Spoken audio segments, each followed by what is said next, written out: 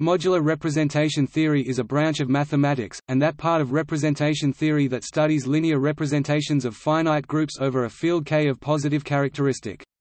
As well as having applications to group theory, modular representations arise naturally in other branches of mathematics, such as algebraic geometry, coding theory, combinatorics and number theory. Within finite group theory, character-theoretic results proved by Richard Brauer using modular representation theory played an important role in early progress towards the classification of finite simple groups, especially for simple groups whose characterization was not amenable to purely group-theoretic methods because their Silo II subgroups were too small in an appropriate sense. Also, a general result on embedding of elements of order 2 in finite groups called the Z** theorem, proved by George Glaberman using the theory developed by Brauer, was particularly useful in the classification program. If the characteristic of K does not divide the order of the group G, then modular representations are completely reducible, as with ordinary characteristic 0 representations, by virtue of Maschke's theorem. The proof of Maschke's theorem relies on being able to divide by the group order, which is not meaningful when the order of G is divisible by the characteristic of K. In that case, representations need not be completely reducible, unlike the ordinary and the coprime characteristic case. Much of the discussion below implicitly assumes that the field K is sufficiently large, for example, K algebraically closed suffices, otherwise some statements need refinement.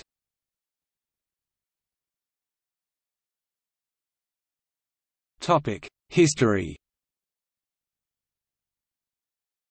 The earliest work on representation theory over finite fields is by Dickson 1902, who showed that when P does not divide the order of the group, then the representation theory is similar to that in characteristic 0. He also investigated modular invariance of some finite groups. The systematic study of modular representations, when the characteristic divides the order of the group, was started by Brauer 1935 and continued by him for the next few decades. Example: finding a representation of the cyclic group of two elements over F2 is equivalent to the problem of finding matrices whose square is the identity matrix.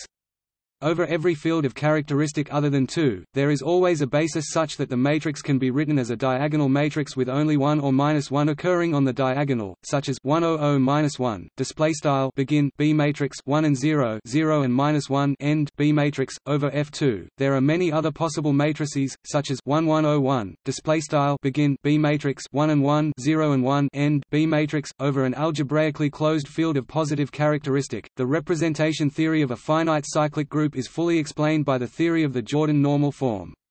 Non-diagonal Jordan forms occur when the characteristic divides the order of the group.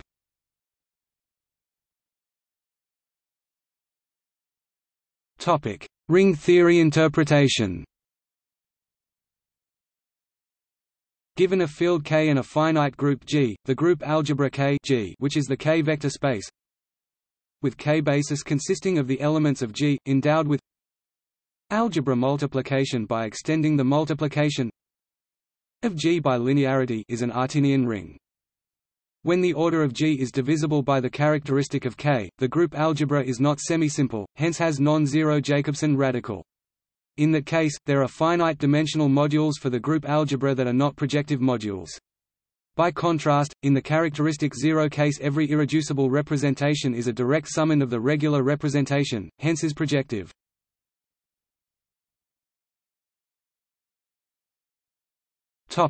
Brauer characters.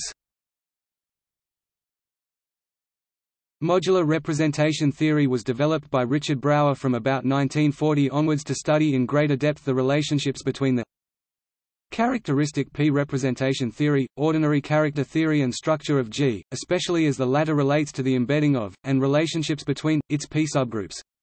Such results can be applied in group theory to problems not directly phrased in terms of representations. Brauer introduced the notion now known as the Brauer character. When K is algebraically closed of positive characteristic P, there is a bijection between roots of unity in K and complex roots of unity of order prime to P. Once a choice of such a bijection is fixed, the Brauer character of a representation assigns to each group element of order coprime to P the sum of complex roots of unity corresponding to the eigenvalues, including multiplicities, of that element in the given representation. The Brauer character of a representation determines its composition. factors but not, in general, its equivalence type. The irreducible Brauer characters are those afforded by the simple modules.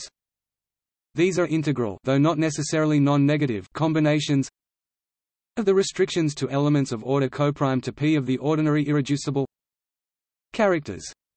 Conversely, the restriction to the elements of order prime to P of each ordinary irreducible character is uniquely expressible as a non-negative integer combination of irreducible Brauer characters.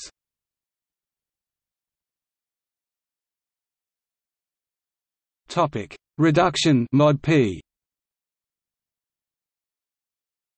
In the theory initially developed by Brauer, the link between ordinary representation theory and modular representation theory is best exemplified by considering the group algebra of the group G over a complete discrete valuation ring R with residue field K of positive characteristic P and field of fractions F of characteristic 0, such as the p-adic integers.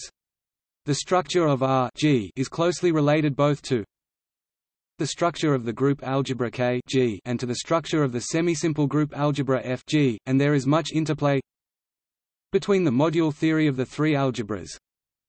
Each R G module naturally gives rise to an F G module, and, by a process often known informally as reduction mod P, to a K G module. On the other hand, since R is a principal ideal domain, each finite-dimensional F G module arises by extension of scalars from an R G module. In general, however, not all K G modules arise as reductions mod P of R G modules. Those that do are liftable.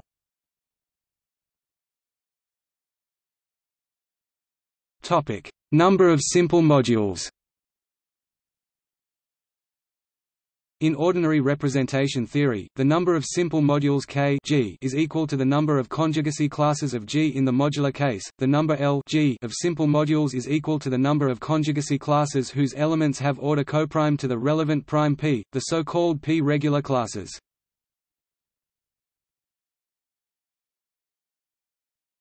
Topic: Blocks and the structure of the group algebra. In modular representation theory, while Maschke's theorem does not hold, when the characteristic divides the group order, the group algebra may be decomposed as the direct sum of a maximal collection of two-sided ideals known as blocks.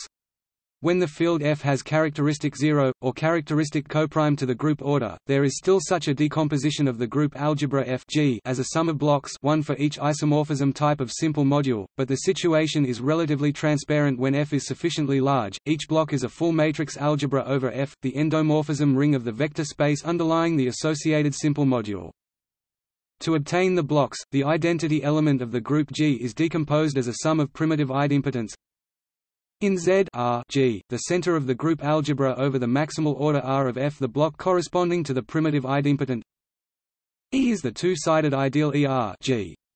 For each indecomposable R G module, there is only one such primitive idempotent that does not annihilate it, and the module is said to belong to or to be in the corresponding block, in which case, all its composition factors also belong to that block. In particular, each simple module belongs to a unique block.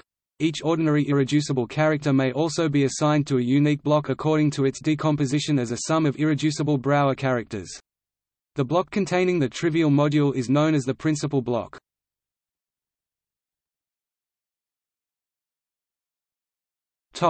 Projective modules.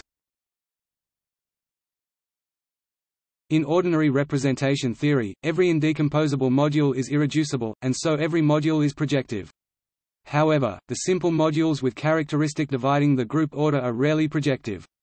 Indeed, if a simple module is projective, then it is the only simple module in its block, which is then isomorphic to the endomorphism algebra of the underlying vector space, a full matrix algebra.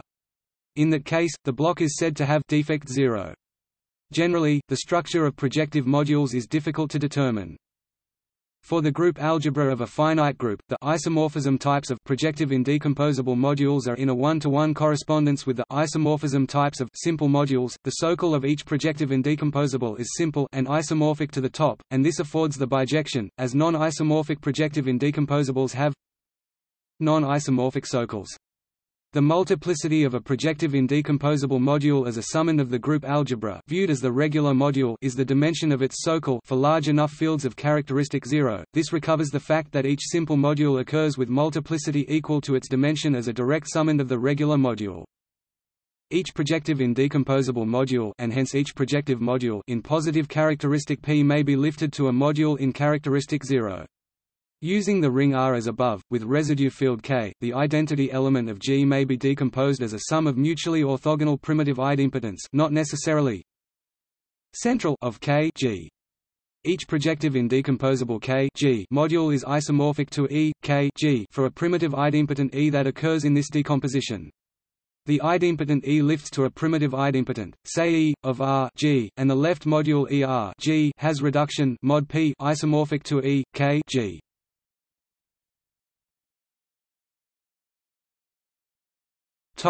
Some orthogonality relations for Brauer characters. When a projective module is lifted, the associated character vanishes on all elements of order divisible by P, and with consistent choice of roots of unity, agrees with the Brauer character of the original characteristic P module on P regular elements. The usual character ring inner product of the Brauer character of a projective indecomposable with any other Brauer character can thus be defined. This is 0 if the second Brauer character is that of the SOCL of a non-isomorphic projective indecomposable, and 1 if the second Brauer character is that of its own SOCL. The multiplicity of an ordinary irreducible character in the character of the lift of a projective indecomposable is equal to the number of occurrences of the Brauer character of the SOCL of the projective indecomposable when the restriction of the ordinary character to P regular elements is expressed as a sum of irreducible Brauer characters.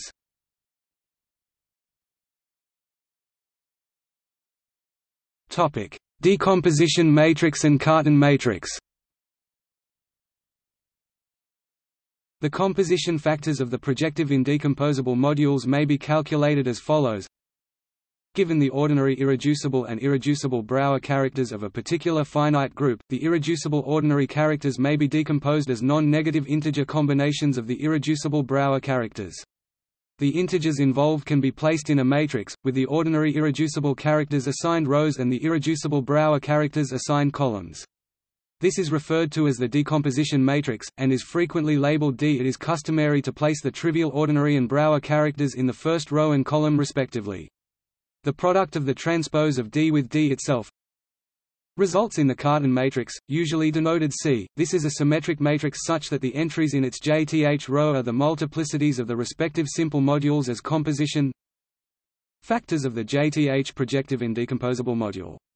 The Cartan matrix is non-singular, in fact, its determinant is a power of the characteristic of K. Since a projective indecomposable module in a given block has all its composition factors in that same block, each block has its own Cartan matrix.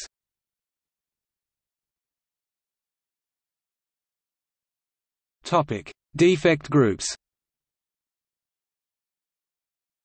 To each block B of the group algebra K G, Brauer associated a certain P subgroup, known as its defect group, where P is the characteristic of K. Formally, it is the largest P subgroup D of G for which there is a Brauer correspondent of B for the subgroup D C G D display style DC underscore G D, where C G D display style C underscore G D is the centralizer of D in G.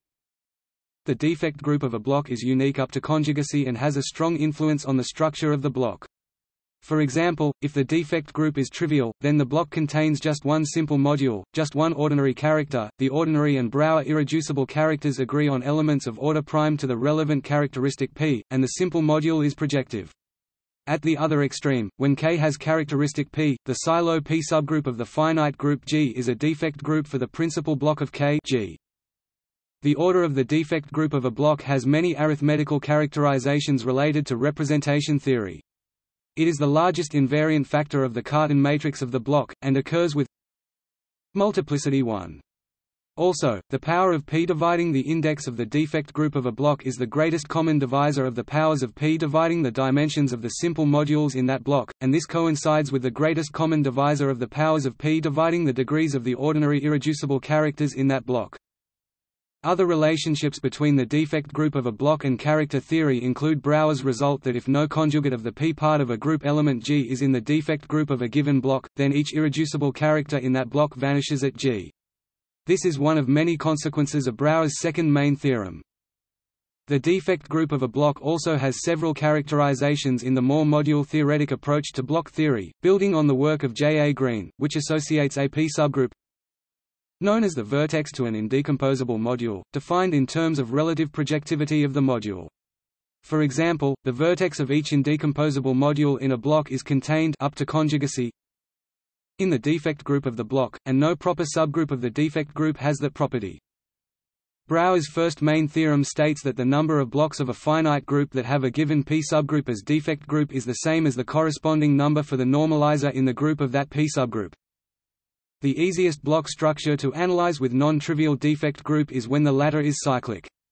Then there are only finitely many isomorphism types of indecomposable modules in the block, and the structure of the block is by now well understood, by virtue of work of Brauer, E.C. Dade, J. A. Green and J. G. Thompson, among others. In all other cases, there are infinitely many isomorphism types of indecomposable modules in the block. Blocks whose defect groups are not cyclic can be divided into two types, tame and wild. The tame blocks, which only occur for the prime 2, have as a defect group a dihedral group, semidihedral group or generalized quaternion group, and their structure has been broadly determined in a series of papers by Karen Erdmann. The indecomposable modules in wild blocks are extremely difficult to classify, even in principle.